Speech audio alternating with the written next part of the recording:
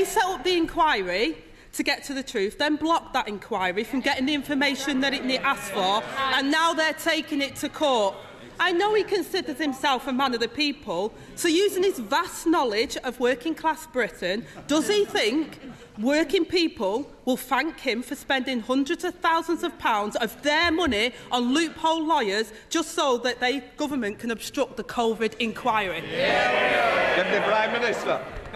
Well, we will provide the inquiry with each and every document related to COVID, including all internal discussions in any form as requested, while crucially protecting what is wholly and unambiguously irrelevant.